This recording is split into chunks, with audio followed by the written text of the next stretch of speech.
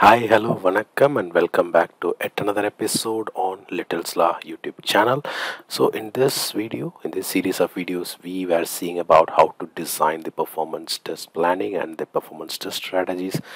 And even in our previous video, we saw about how or what are the what are all the parts, or what are all the things that we have to bring it under the in scope and out scope, and we have clearly defined them. We will see them more in detail and today in this video. So in fact, in our previous video we saw about this scenario one where we have got the clients who tell us the or give us the clear details on the user load and the duration of the test. So what in the other scenario where if the user just gives us that he just wants us to know that, or he just wants us to achieve a particular number of hits for the script or for the application. So then we will have to decide on how much users we will have to use for that particular script. So in this example we will see, so take for example, we will see how many users we will need to achieve this API call. So we will see, we will also do a workload modeling, and in fact I have a separate video on workload modeling. In case if you have missed it, please do check my playlist. And before I move on to the video, I request you all to subscribe to our channel if you have not subscribed yet. So now let's take this example. So we will decide how many users we need to achieve the load. So take for example, so the user tells us, or the customer tells us, that we need to achieve 12,000 hits per hour, or we need to achieve 12,000 hits during the testing. So how are we going to do this? So for example, when it comes to an API call, we will either have it as a post call or a get call or get request. Either it can be post request or it can be get request. And take for example, if this particular API has a response time between 0.7 to 1 second, so let 0.7 to 1.2 seconds. So let's take an average of 1 second as the response time.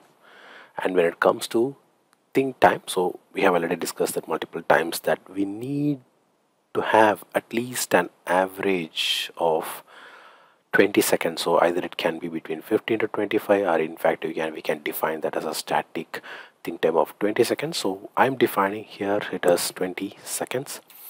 And then since this is just one API request, one API call, we will have the pacing after every think time. So for example, if we are having a web application request where you have multiple transactions, say for example you have transaction 1, you have 2, you have 3, you have 4. So you will be having think time in between these. So for example, insert one row below, insert one row above, insert one row above. So we will be having a think time in between each of these transactions. And then finally we will have the pacing after the last transaction. This is going to be the last transaction.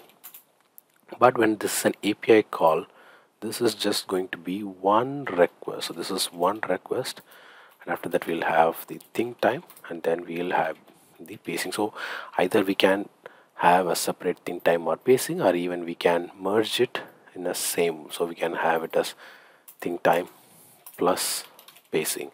So here in this example we will have it as separate. So think time of 20 seconds and a pacing of 10 seconds. So for each iteration it takes 31 seconds. So for each iteration it takes 31 seconds to complete. So which means one user in 1 hour he can achieve, we'll calculate that. So 1 hour has 3600 seconds divided by 31 seconds, which is one iteration. So we'll get 116 iterations for one user in 1 hour. So which means for 10 users we get 1161 hits, and for 100 users we get around 1116 1100 1000 sorry 11,612 hits. So let me bring it down.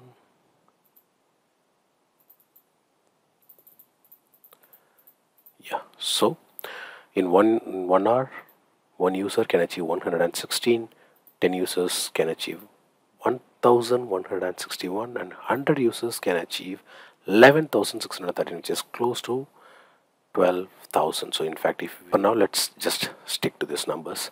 So 100 users can achieve 11,600 hits in 1 hour. So by this way, we can identify how many users are we going to use for this testing.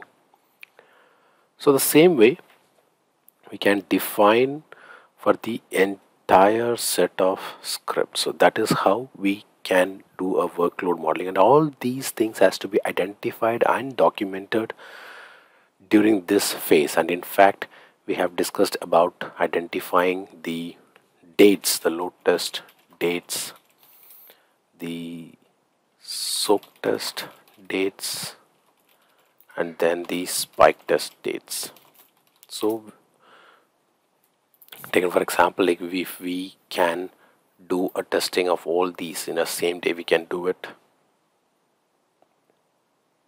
Since these are 1 hour test, so we can complete these tests at least in 2 days, and then we need 8 hours, 8 non-business hours for doing this testing, because we do not want to disturb the live machines network. So we will have to run these tests during non-business hours. So take for example, you can start this test after 6 p.m. in a day, or in fact you can start at the midnight of the day, and then we can run it till the morning before the business hour starts.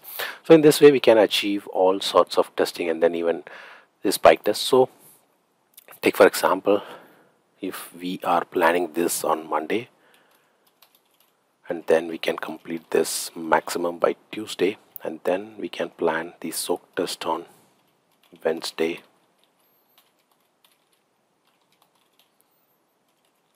Thursday, and Friday, and then the spike test again we can plan it on Monday and Tuesday. So by this way we can complete this test in 7 days after we get the code which is completely functionally tested, and that's very important. So we should start testing the application only after the application is completely functionally tested.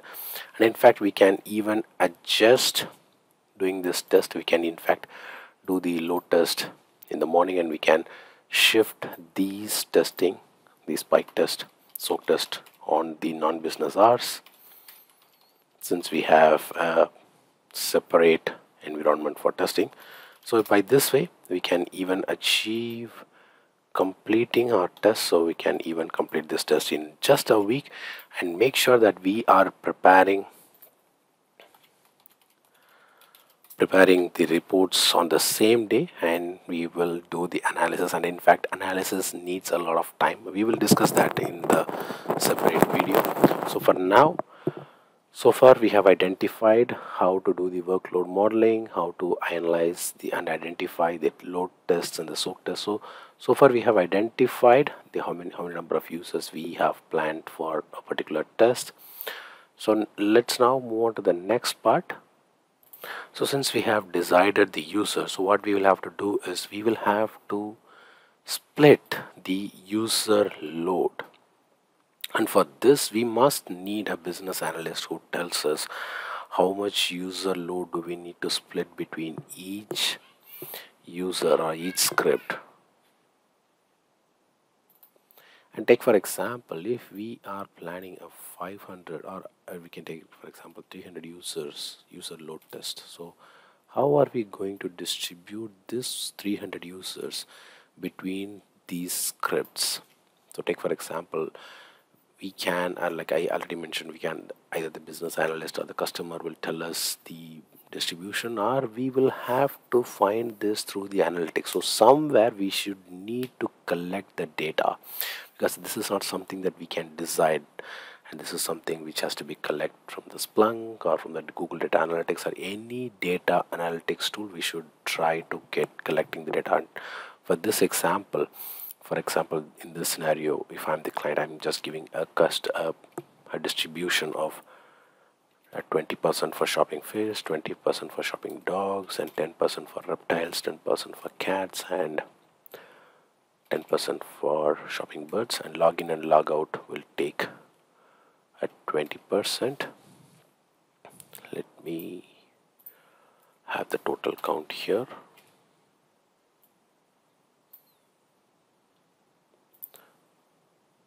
So I have the total count here, which is 100%. So this is already 100. So but still we need add to cart. So add to cart will be like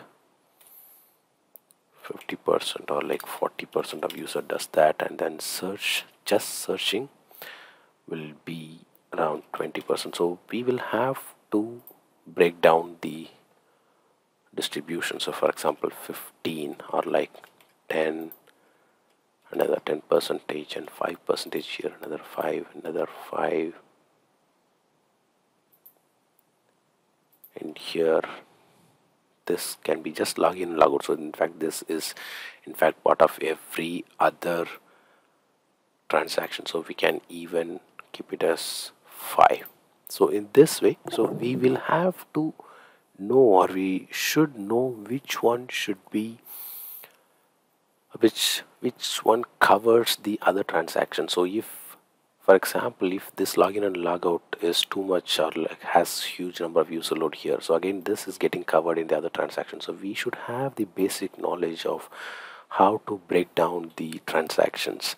So now see where we have achieved the 100 user load here. So since we have got 300 users and the total percentage is 100, so which means 30 users for, which means like 3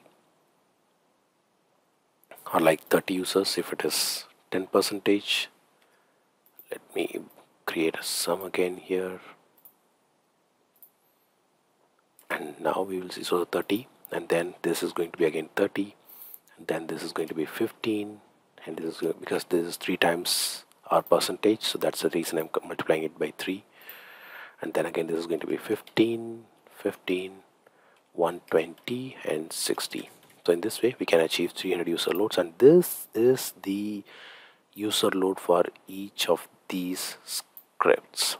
So this is just an example. So in case if you have in a distribution, you should first define this user load distribution, because this is the same user load which we are, it's not about the user load, but it's going to be the same user distribution for any of our load test or soak test or spike test. So we should be very careful in defining these user load distribution before we move on to any of our testing. So I think we have almost completed. So if you can see here, so we have just got stuck in this page for a long time, because this page already, as I told you, like this page takes 60% of the effort, of the total effort. So this in fact takes the entire amount of time, because this actually taking more time in this phase will actually save us a lot of time in the later phases, and in fact it will save a lot of time and money. So please do make sure that you complete all the missing factors or all the missing points. So you should connect every dots from this page before you move on to the next part of the testing. So I think in fact we would have just even missed something, so we will try to fill that in our next videos. So I think this video would have been very useful to you. So until I meet you in our next video, it's bye bye from Vasan Shanmugam and Little's Law.